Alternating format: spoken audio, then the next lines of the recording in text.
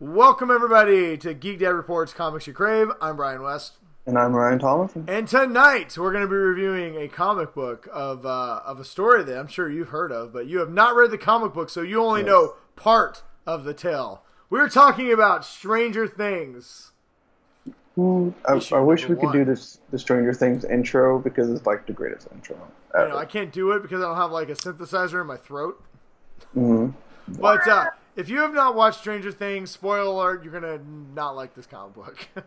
If you don't watch Stranger Things, don't read this comic. If you do watch Stranger Things, go get you are Netflix going to enjoy it. and watch Stranger Things, like he said. This is a Dark Horse comic, issue number 1. So basically, this is going to tell the tale of Will when he goes into the Upside Down. So season 1. Yeah, in season 1. It ties in greatly to that, so we're going to talk greatly. God, I've been watching too much of our illustrious leader. It ties in very well to season 1, and we're going to talk all about that. Before we get into it, Ryan, why don't you tell everybody who made this great comic book? I'll gladly give you a break to refreshing yourself, Brian. The writer on this is Jody Houser. What's that? I said Hauser.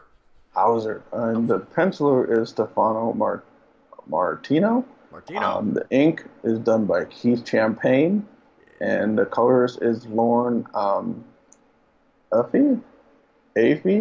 Sure. I don't know. And the cover art is by Aleksi Briclot. And for everyone that I screwed up your name, please tell me how to phonetically say it. And next time, I will make sure I get it right. So, yeah, whatever. But other than that, it's like Brian said, this is Will going into the Upside Down in season 1, so you get to see his perspective. Yes. The comic takes place until September 20. Yeah, it comes out in 2 weeks. September 26th, so Tuesday, a week from next Tuesday, so you can check this out.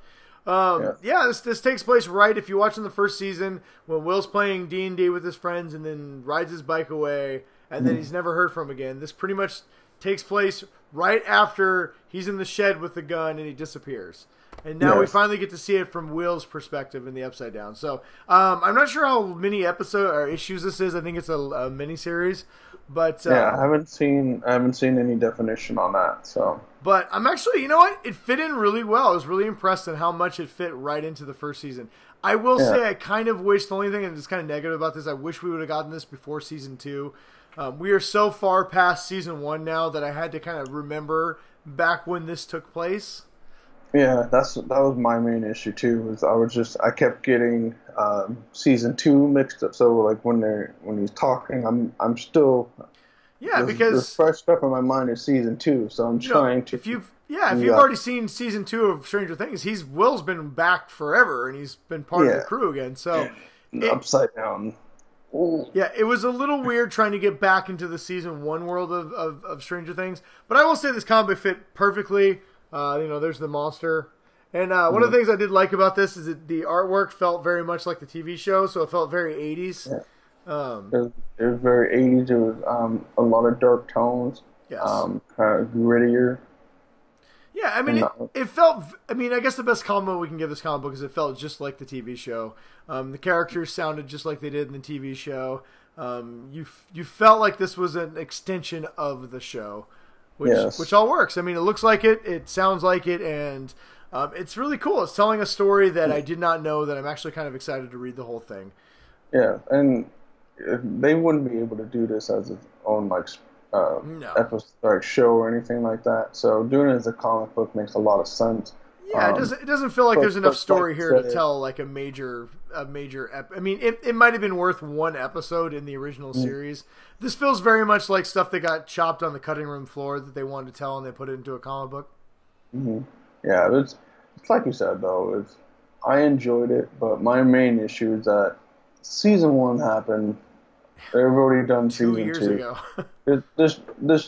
I mean, I'm going to still read it because I love Stranger Things. Yes, definitely. I'm going to have to rewatch season 1 just to get back into the mindset of season one. Well, the thing I'm interested with this story is there enough story here to justify a series?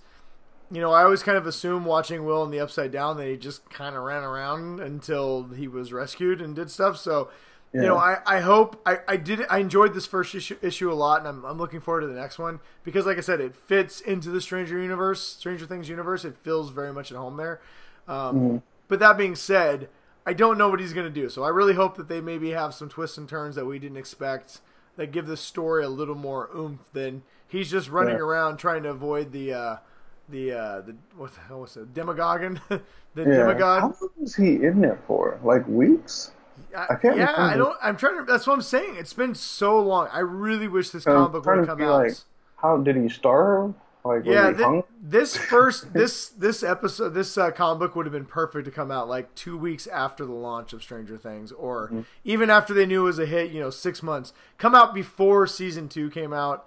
I almost feel like I need to go back and rewatch season 1 to really get back into this comic book. But that being said, I don't want to trash the comic book. It's a really good comic book for what it is. The artwork is solid. The storytelling is great. The characters are very much the Stranger Things universe characters. And, if you love Stranger Things like we do, I would recommend this series. I'm going to read the whole thing. I can't wait to check them all out. I'm right with you on there. I'm going to read it. I'm a Stranger Things fan. Yes, definitely. I think anyone that's a fan of the show should read the comic. It does give you a new perspective. And to be honest, we're not getting Stranger Things Season 3 till next year, so you need something in your life that's Stranger Things to fill the void. Yeah. So I would recommend this comic book. It gives them plenty of time to get into Season 2. Yes, we can watch Season 1 and 2 again. It's available. It's Dark Horse Comics. It comes out, like we said, September 26th, and I believe it's going to be, $3.99?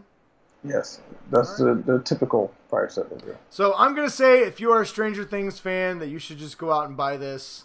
Get it now. Yes. You're going to enjoy it. If you're a casual fan and you've never watched Stranger Things, well, then there's no point in reading this. But go watch Stranger Things. Yeah, and get it on Dark Horse Digital if you like to read the comic digitally. There you go. Check it out now. All right, everybody. Thank you for watching. Until next time, everyone, stay awesome. And read more comics. Read all the comics. Yes. And see Stranger Things if you haven't. What are you doing with your life? It's so good. Why are you not watching it? Netflix has a 2-week free trial. You'll blow through both seasons in 2 weeks, guaranteed. I got my in-laws to get hooked on the Stranger Things. It's only 14 episodes. Anybody can watch it. Watch it. Stranger Things. And stay awesome, everybody. I'm Brian the Wise.